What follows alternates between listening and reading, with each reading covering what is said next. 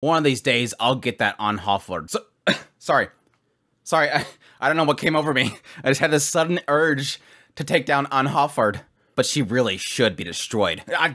Dang it, stop it. Sometimes I want to love a series. I really do. But sometimes it's just really hard to get over certain issues in a series. Super Apple Fairy Tale is a series I wanted to love.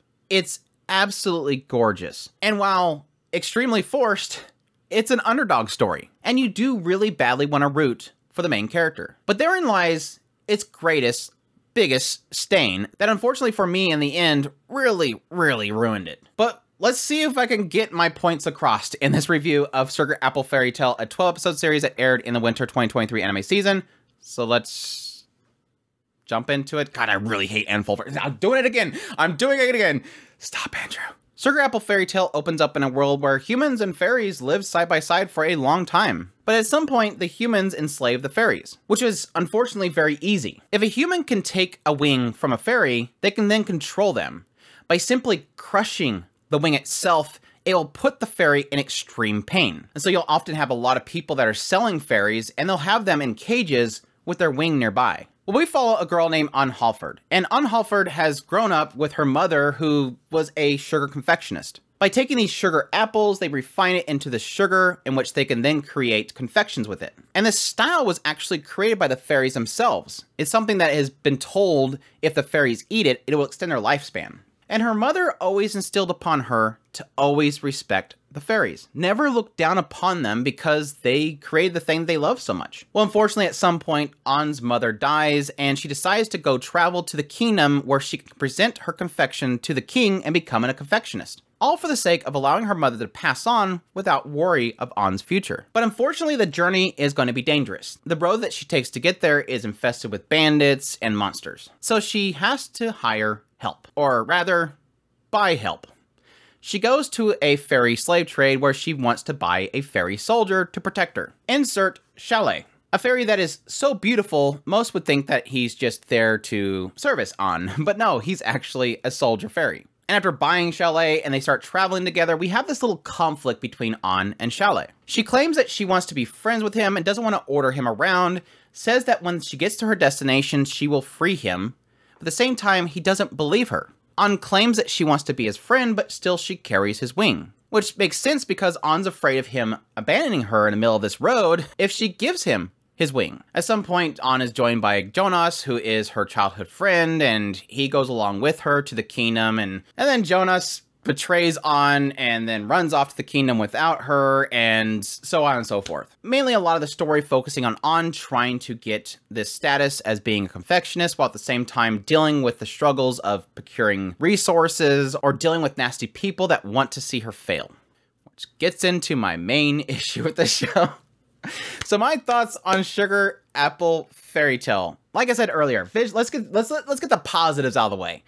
Sugar Apple Fairy Tale is a very beautiful series. I love the character designs. I love the art style. JC Staff really nailed the visual quality of this series. I also like the fact that you have this kind of contrast of the character designs themselves over like a very fairy tale style background. And there's a lot of emphasis put on the beauty of the wings themselves of these fairies, which I thought they absolutely nailed. When An gets overtaken by the beauty of Chalet's wings, I see it. It looks absolutely beautiful. They really nailed the visual style of the series.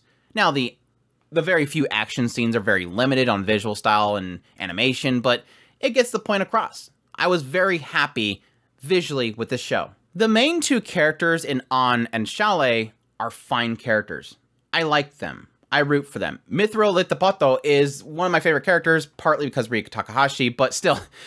An, Chalet, Mithro Litapato, love those characters. They're great characters. I rooted for An. I felt bad for her. I struggled with her struggles. Chalet, thank goodness, didn't go the route that I thought they were going to take that character. Early on, I really felt like he was going to become one of those characters of, order me around, otherwise I won't touch you.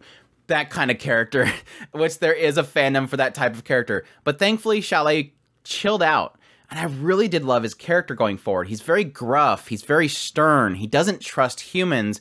And again, rather than taking it into what I would call a very fetish style of character, they really kind of grew him into a character that honestly made sense to me, and I really respected that. While not a bubbly character, he opens up his heart just enough that it makes sense to me. It's not an overnight, suddenly he turns into an adoring character. And Mithra is just fun. I just love his character. He's just a bubbly character, really early on, not wanting to trust anybody. I think even in the end, it feels like he still doesn't trust people. He's a trickster, but at the same time has another side to him that I really, really adored. I think in the end, Mithra became my favorite character of the entire series. Just a fun, unknowing character. A character that you just don't really know fully what they're doing, but every time when it counts, Mithra is there.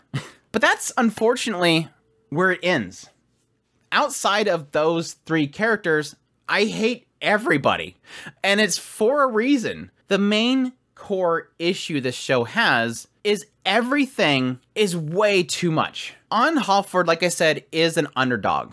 And it's because the writer has some weird interest in making everybody keep on down. Early on, I felt like the direction the writer was going was an idea of An Hallford being the only one that would treat fairies right. It's not really the case. It more turned it into, unfortunately, everyone besides the fairies that An Hallford meets are scumbags. Every human in this world is a scumbag. And even characters where it doesn't seem like they're scumbags yet are probably scumbags. It became so repetitive. From the moment that Jonas betrayed An, I knew from that point on, that's where we're going. Everybody's a scumbag, except for An Hallford. Even though early on, it almost made me feel like An Hallford herself thought that she was a scumbag. She didn't want to be praised for helping a fairy because she knew that eventually she's going to have to exploit a fairy. She wasn't a hypocrite, but that's unfortunately where it ended. The show was fine and I liked it up until the point where Jonas betrays An. And unfortunately, while it does have some great moments, it keeps being pushed down by the same trope. An gets betrayed by everybody. Even at the very end, the last minute of the show, I laughed because it felt like everything was trying to hold An Hallford back. A carriage, a guy carrying equipment. Everybody wants to keep An Hallford down. It's too mean that it's comical in the end. And I just got so fatigued by it. At some point, I just got tired of meeting characters because I knew that they were just going to betray An Hallford. This writer sucks at writing villains. This writer sucks at writing rivals. This writer sucks at writing conflict because it ultimately always comes down to mean people. An Hallford's good. Now, I'm exaggerating, of course. There's like 2 or 3 characters that are not evil. But again, I just don't doubt that they'll eventually become evil. But if I can somehow manage to ignore that annoyance, at its heart, I do like An's journey. I like her desire to become a confectionist. I like the struggles of acquiring materials, certain aspects of the political systems and taking certain resources away, the importance of the sugar apple themselves, the concepts, while annoying, of being able to exploit the system in order to keep people away from resources. A lot of that stuff is interesting. But in the end, like I said, the only thing that I really even liked about the show in the end was the visual style and 3 characters. Which, yes, I think they have a great chemistry. Like I said earlier, I love the fact that Chalet became the character that he did. That he went from, yes, a very dangerous individual that could easily leave An to die, to becoming somebody that supports An in his own way. The driving force for An herself in order to create the confections. Yes, her old ways and what she was essentially copying of her mother before creating her own style. And yes, Mithridates and his own way of really kind of just getting out in the open what nobody wants to say. I will admit that in the end, despite my frustrations with this writer and how everybody has to be a villain, I did enjoy this series. I just have to admit that for most of the show, having this nasty nature of every character around An made me roll my eyes. But still, they do have another season of this series coming, and I am still looking forward to it. Despite my issues with the series, I still like the core concept here. I do want to see An's journey going forward. But at any rate, that is my review of Sugar Apple Fairy Tale. Hopefully I didn't make all the Sugar Apple Fairy Tale fans mad.